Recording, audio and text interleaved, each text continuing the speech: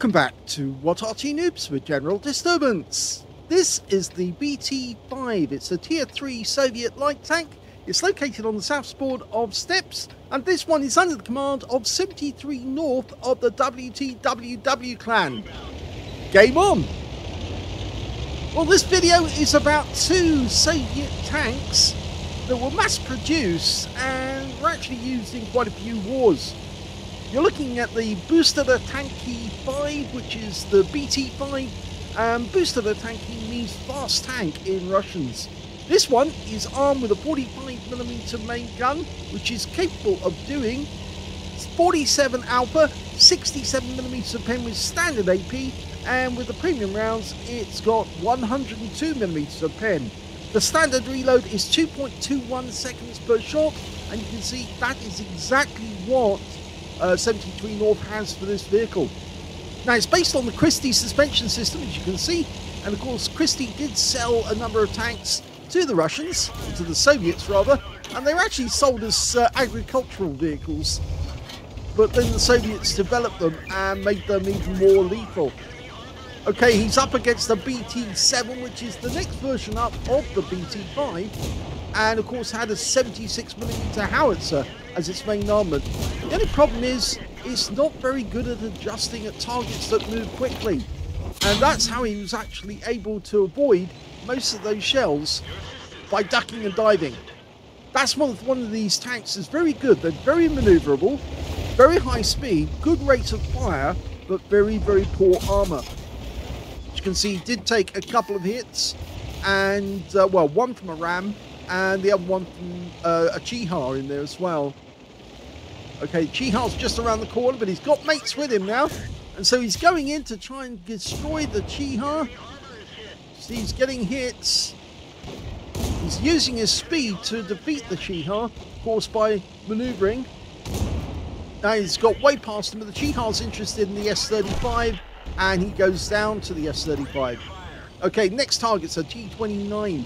Now the T-28, which is the forerunner of the T-29, was actually the next step up from the BT-5 and 7. So it's kind of like kicking your ancestor in the, or your, not your ancestor, your descendant in the teeth. You notice how quick this tank is. He's able to take that guy out. Now he's up against the Toldi, which of course is a Hungarian tank. Because it's only a small caliber gun, it does take quite a few shells to take them down. But notice how quickly he's firing, almost as fast as a 2-pounder gun. And in fact, that's around about right, because this is carrying a, as I said, a 45mm caliber, and the 2-pounder is a 40mm caliber. So he's now got 3 kills, and he's going up against the rest of the enemy. It's a short number battle. As you can see, we started the battle with only 10 tanks each, and a couple of those were bots.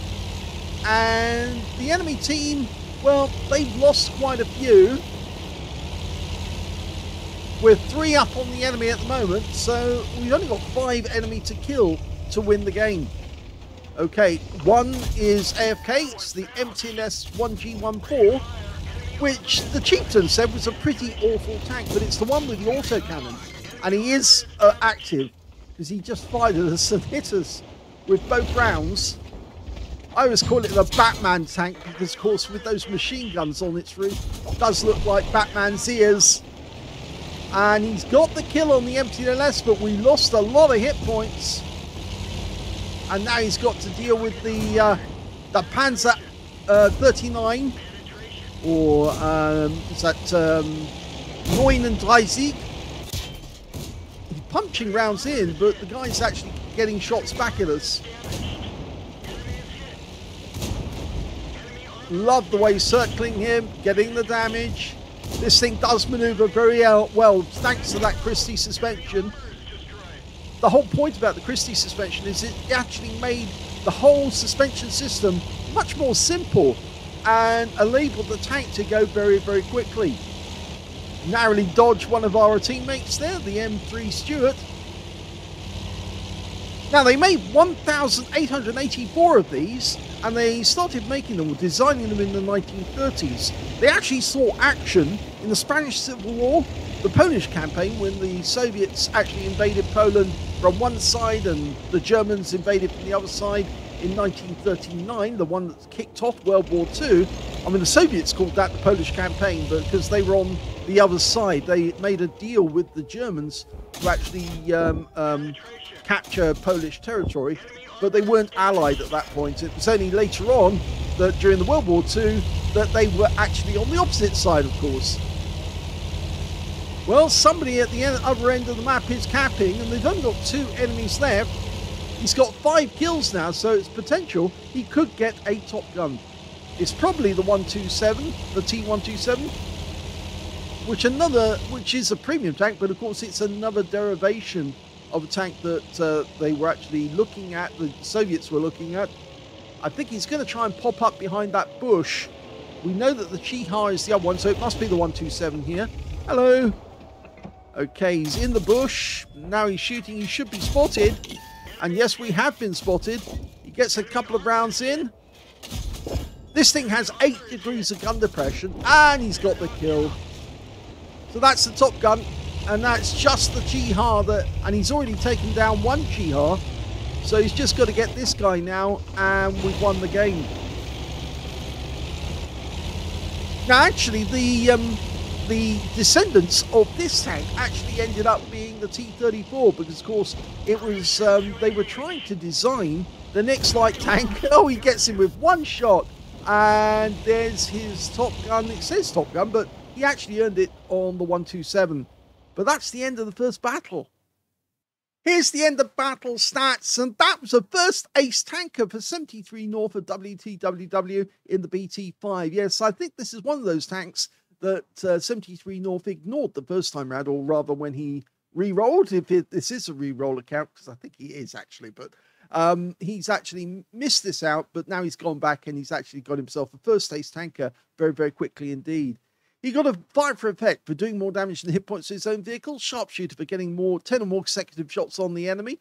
He also picked up a duelist for taking down 2 tanks who damaged him, bruiser medal for getting at least 5 critical hits, in fact he got 9.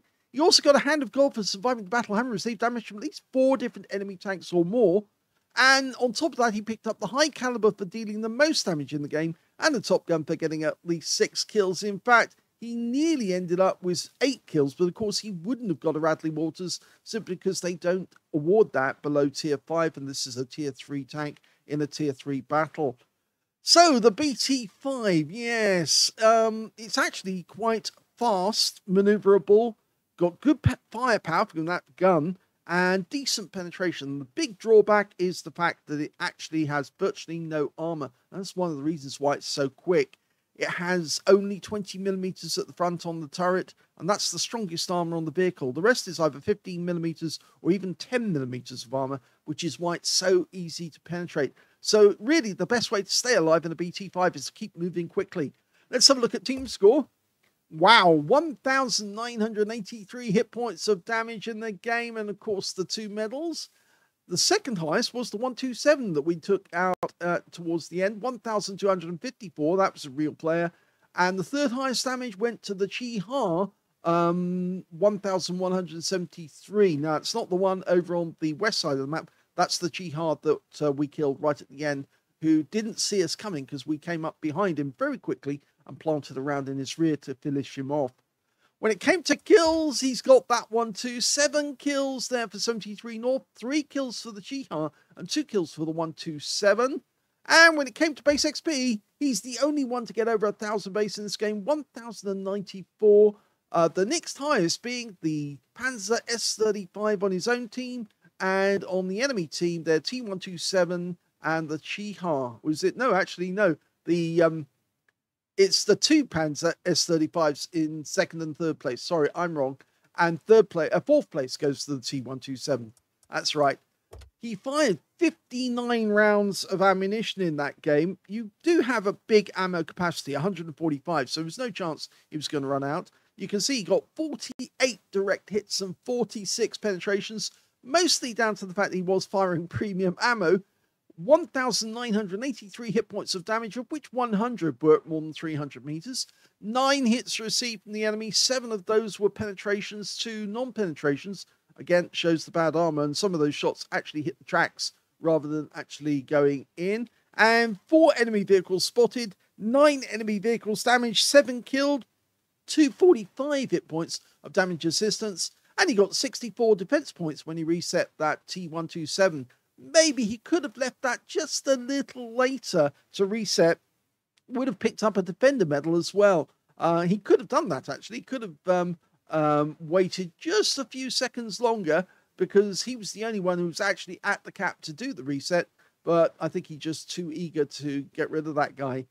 On a premium count, he actually made 47,527 credits profit, including a 65,000 credit bonus. But you can see his ammo costs were huge. 25 bonds for a mission achievement and 1,641 experience points out of the game as well. So yes, as I said, the BT-5 was kind of intermediate between the BT-2, which was the first fast tank that the Soviets produced. Then they went to the BT-5 and then mass-produced that. And it was used, and they gave it to the Spanish for the Spanish Civil War. And then they used it initially in Poland, and then obviously in the winter campaign against the Finns. And there are some BT-5s still in Finland. Of course, they were captured by the Finns. They were very good at capturing Soviet vehicles and driving them away. And then obviously they also used them during the Second World War. The problem with this tank, as I said, is that it doesn't really have any armor. It does have speed, but it doesn't have armor. And when the Germans invaded, a lot of the drivers of BT-5s knew that they were going to get taken out by the Panzer III and the Panzer IV, because, of course, those tanks were much, much better. Even the minor tanks that the Germans were sending up against the BT-5s were going to be able to kill them very, very easily indeed. So a lot of the tank drivers decided that the only way they could actually survive the war was actually to crash their tank, ram it into the enemy, and effectively they destroy their own tank, but the crew would get out and the enemy tank would be destroyed as well, so they could walk away, and then they'd be given a brand new T-34. And of course that would prolong their life. If they stayed with the BT-5, then obviously they would be sent back into battle in a BT-5, which of course would mean they'd probably die in the process. So the tactic became to stop the Germans by ramming your tank into them and stopping them that way, which did work. It did wreck the vehicle, but of course then they had to jump out of the vehicle and run away from the Germans as fast as they could, go back to headquarters and say, can you give me a new tank, please? Which seems to be the very tactic that the Ukrainians are adopting not the Ukrainians, the Russians are adopting in the Ukraine war at the moment. They are getting hit, their tanks are being destroyed or being damaged. They go over a mine or something like that. The tanks are immobilized. There's nothing they can do to fix it in the field before the drones arrive, and therefore they abandon the tank and go back to the Russian depot and say, I need a new tank. And that seems to be working because, of course, the Russians will give them a new tank because, of course, they need people who know how to drive tanks. They can't afford to give a tank to an amateur, somebody who was previously a machine worker in a factory or a farmer or a layabout. They can't give a tank to someone like that because you have to train them. Whereas if you're already trained in how to operate a tank, then they can easily give that to somebody who already knows how to operate it. So a lot of tank drivers, once they wreck their tank in Ukraine, they're going back to Russia and say, give me a new one. And then they go out again and wreck that tank as well, which is why the Russians are losing so many tanks. They're losing them simply because their tank crews want to stay alive. And they know full well that if they do get hit by a drone with an anti-tank weapon, they're probably going to die straight off. So they would rather abandon the tank as an immobile tank that's already been damaged and is incapable of fighting anymore and stay alive a little while longer. Anyway, enough of me waffling on about that. Let's have a look at the second tank, which of course is the Valentine II. And here's the Valentine II. It's the Tier 4 Soviet premium light tank. It's located on the north spawn of Ensk and still under the control of 73north of WTWW.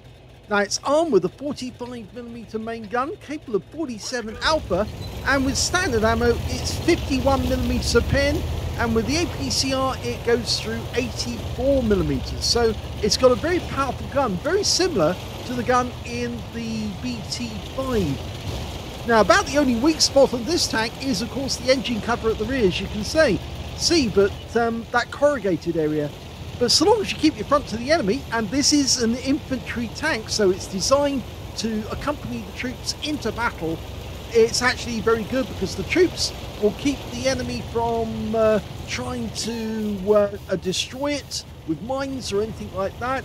And of course, it's capable of taking down the enemy tanks. Oh, and we've met one. It's a Panzer III Aslains J. Now, the Soviets actually used 3,782 Valentine IIs during the war, and of those, 2,394 came from Britain, and 1,388 came from Canada. You can see his shells are going straight through the side of that Panzer III Aslains J, and he's wiped him out. Now, we've got a T-28 up ahead, but somehow a Sahariano, an Italian tier 3 medium, has managed to get behind us, so we're going to try and destroy him. Now it appears that he's actually focusing on our T-127, which is also a premium, but he's actually looking at the wrong tank because we're the ones who are actually shredding him, and he's gone. So that's 2 kills. Now the thickest armour on this tank is actually at the front of the vehicle, 60mm, much more than the BT-5 had, and much more than that T-28 up ahead has. In fact, that T-28 doesn't appear to have anything more than the 76mm gun, and he's just not able to get through our armour. That's why he's blocking shots for 110 hit points. This armour is so strong that the enemy had no answer for it. The same was true for the Germans. They didn't have any answer for these powerful guns on tanks that move very slowly. So the Germans, the Soviets really appreciated the Valentine II. They didn't particularly like the Matilda because it was so complicated, but they liked the Valentine. And he's got another kill. That's 3 kills. Okay, we've just got hit in the tracks by the T-28. And we're still bouncing rounds from him. And we're doing the same to him as we did to the other one. Tearing him apart bit by bit. That fast fire rate really making a difference. Oh, cheeky one. The T6 medium just hit us with an HE round using his howitzer gun. And we're now doing the same to him by shredding. Yeah, you can see all those holes we're putting in his armour. They're just going straight through. And it won't take long to take him down. Just want a couple more rounds. And he's doing the same. He's struggling. His gun's dropped. And he's out the game. But he managed to get 1 round into us. But because we were so close, it died. And we've won the game because all the enemy are dead.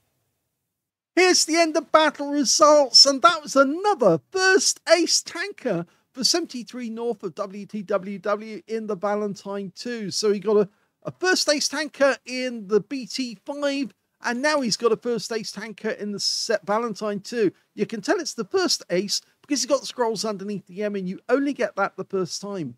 He also got a fire for effect for doing more damage than the hit points for his own vehicle. He got a fighter badge for getting at least 4 kills. He got 4 exactly. Shellproof for blocking more damage than the hit points for his own vehicle and surviving the battle. Master Gunner for getting 5 armor-penetrating shots in a row. And you saw how he was literally turning those German tanks into civs. Well, German tank, Russian tank, and an American tank. And he also got a duelist for taking down 2 tanks who damaged him. Bruiser Medal for getting at least 5 critical hits. In fact, he managed to get 10. He got a cool-headed for surviving 10 or more ricochets, non-penetrations from the enemy. A high caliber for dealing the most damage in the game. And finally, he got a steel wall for blocking the most damage in the game. At least 11 hits, over 1,000 hit points. His win rate from that one, 15,450, which compares very nicely with the 22,798 that he got off the first battle. So, What a game. Let's have a look at the team score. It was a reduced numbers game. Yes, it started out, there was only 12 on either team, but the amount of damage he managed to do was 2,459. And the only other player who managed to get over 1,000 hit points was the Panzer. Is that Zwei or Drei? I think that's a Panzer Drei Ausführung J on his own team, who managed 1,145. And he also got an Orlix medal in that game. And the third highest, well, that was the T127, who got only 780 hit points of damage. The only player on our team who actually died, and that was the Panzer Selbstfallefährte 1C, who unfortunately got wiped out by one of the enemy team, the M3 Stuart, who actually got a cool headed. So he must have gone around the rest of our guys and managed to take that guy out. When it came to kills, yes, we got the highest, 4 kills. 3 kills went to the Panzer III Ausführung J, 2 kills went to the other Valentine II on our team. And when it came to base XP, he's got 1,555, and the Panzer III managed 1,184. They were the only 2 players who managed to get over 1,000 base, with the third place going to the T127 and 698. So that's 2 games in a row where he's got the top in all 3 columns. Because yes, he did get the top in all 3 columns in this game as well. Yes, there you see. So let's go back to the details. Well, we can see he actually fired 62 rounds in this one, only 2 of which actually missed. So he got 59 direct hits on the enemy, but only 55 penetrations. But those were shells that actually hit, I think the front of the T6 got a deflection. And when he fired into the tracks on some of the other vehicles as well, the shell didn't go through. But 2,459 hit points of damage, all of it at close range. 18 hits received from the enemy, only 1 of which actually penetrated because he had the front of the vehicle to the enemy. And of course, he had 60 millimeters of armor and they just couldn't get through it. It was just too strong for them. In fact, the front of the turret, if I remember correctly, on the Valentine is actually 65 millimeters, or is it 68? Just check my notes. It's 65. Yes, it is just slightly thicker, but the tank only weighs 18.5 tons or so. So it's actually still, was it 16.5? Maybe 17 tons. Yeah. So it's a very light tank as such, but it does have the armor in the right place to protect it. Anyway, he blocked damage of 1,430 hit points. He spotted 3 enemy tanks, 5 enemies damaged, 4 killed, and he made a loss on this game, mainly down to the fact that he fired nothing but premium of 2,687 credits. And he also took away 5,832 experience points out of it as well, after getting a bonus for a premium vehicle and, of course, a big amount in the battle. The battle only lasted 3 minutes 30 seconds. Yes, there was a reduced number of players, but you can see he was literally tearing his way through them. And if the battle had continued much longer, he might have actually picked up either a Top Gun or another medal at least. But yes, he certainly did very, very well. And as you can see, the Valentine II is still a very good tank at tier 4, a very stable tank at tier 4. I think the Soviets liked it because it was so robust. And of course, it was very simple to maintain. I hope you enjoyed these 2 replays. If you did, please give this video a like. Do subscribe to our channel. Leave a little comment down below because it feeds the algorithm. And thank you for watching.